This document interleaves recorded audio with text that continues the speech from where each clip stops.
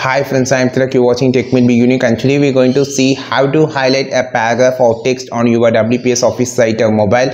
And if you're new to this channel, make sure to click on subscribe button below. We just move on to the video. So how to highlight the paragraph in WPS Office site or mobile, I just going to show in this video. So first of all, click on this plus symbol and open a document here. I'm just going to choose a template here to edit it and just show you to you. So here I'm just going to select this particular paragraph. So selecting this whole paragraph to make it as a highlight of important points. So this is actually an important point.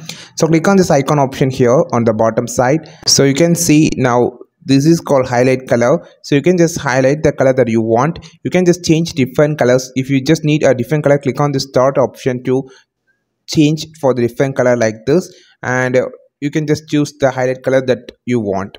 So this is how you just highlight a text or paragraph on your WPS Office site or mobile. I think this video helped you a lot. Like this video, share this video, subscribe this channel. We will meet our next video with super valuable content. This is Tilak signing off from TechMate Be Unique. Have a wonderful day.